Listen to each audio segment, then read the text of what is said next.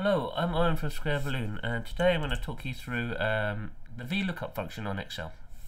And basically that is a function that allows you to search through a table that exists. For example, this table might search through the names and bring up a different value, for example the sales value.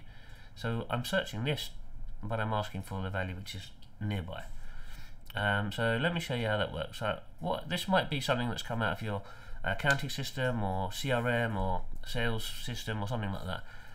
So I'll create another sheet, and this is for my reporting, what I'm going to do.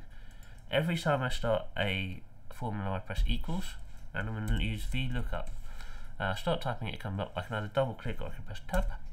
I press tab, and the lookup value is the thing that I want to look up in the other table. I'm going to look up the person's name. I'm going to hit comma. Now it's saying table array, which is where do we want to look for this data. So I'll come here and I will just go here. I'll go a bit further down in case we ever add another salesperson or something like that. So I'll press comma again.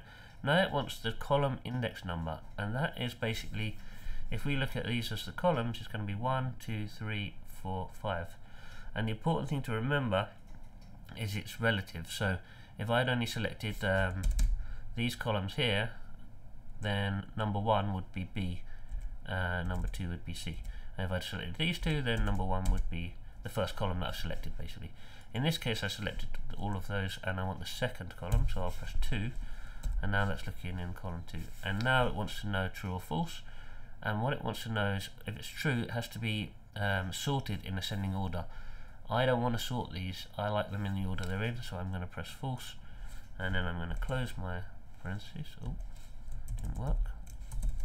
Close my parentheses, and you'll see it's 12. So let's just go and check it worked. How many sales did Peter make? He made 12, so we're all good.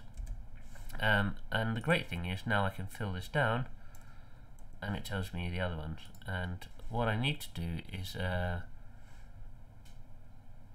want to make sure that this doesn't change. So I put a $sign in front of A1 and D20 because I don't want that to change. But if I fill across, should find that no, I want that to stay the same as well. I want it always to be searching for Peter. So now if I fill across, it hasn't filled the column, so I would still need to change the column.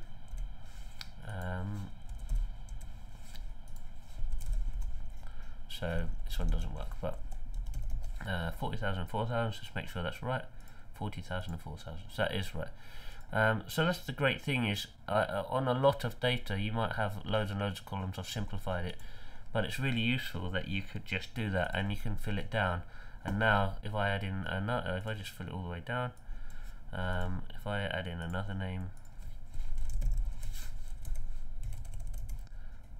alright, and then I filled this down here. Now if I type in Peter, it automatically comes up, so I could add in more values and my VLOOKUP is going to still work. You can combine it with an if statement. So here I've done an if statement and I've done a VLOOKUP, and I've just said, as you can see, it shows me again. So here's my logical test. So I go to the VLOOKUP, I find Owen, I find the data, and I find column 3, and then if it's above 50, then value of true is good and value of false is needs training. So again, I can just fill this down and it will tell me all the stuff. So everyone's doing well, and I've done it again on this one, so I can fill it down again, and everyone needs training. And on this one, what I've done is if one column is less than the other, so average sales value. So all I wanted to do was the sales value divided by the number of sales.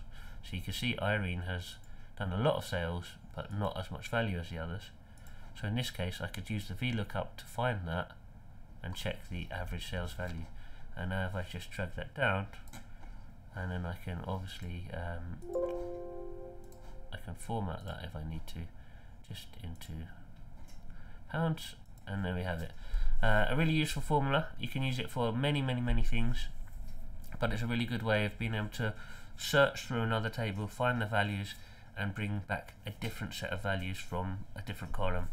I find it really useful. I can see many uses for it, so I hope it helps you too. If you do like this content, please subscribe and ask your questions in the comments below.